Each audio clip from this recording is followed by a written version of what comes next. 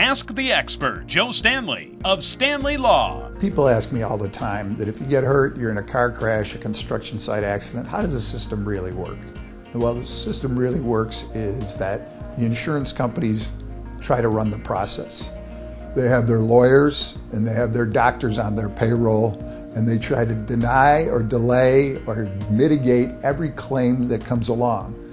For instance, not what most people know is that they'll send you to see their doctor, except he claims that he's an independent medical doctor, but he's not really. He's on their payroll, and I can tell you that 99 times out of 100, they'll find that you're not hurt, and if you are hurt, you're not hurt much, and that you need to, go along with the insurance company's program.